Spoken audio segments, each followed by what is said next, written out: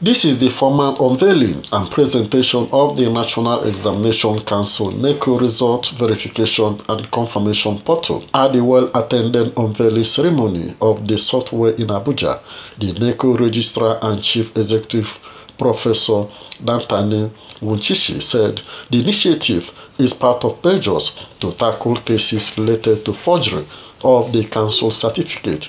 He said the software will guarantee instant authentication of academic and basic information about prospective candidates for admission and employment into academic institutions and work.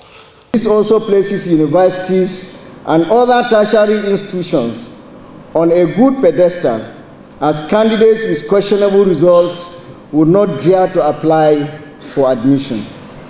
It is against this backdrop that the National Examinations Council, as part of its efforts in meeting with global standards, found it necessary to deploy cutting-edge technology to improve candidates' experiences as they seek to advance their educational pursuit.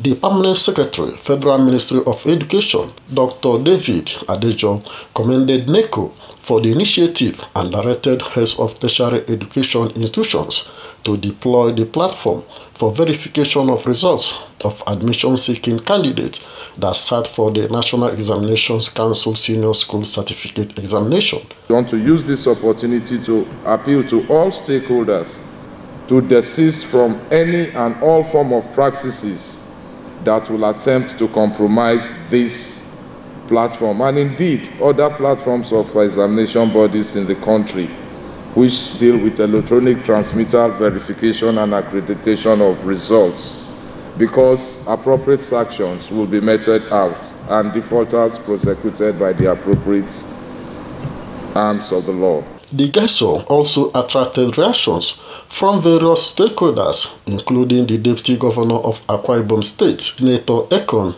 Enyakein. NECO and other examination bodies in Nigeria have done well, but must work towards full automation of the entire process of examination administration, while our schools and educational institutions should embrace e-learning.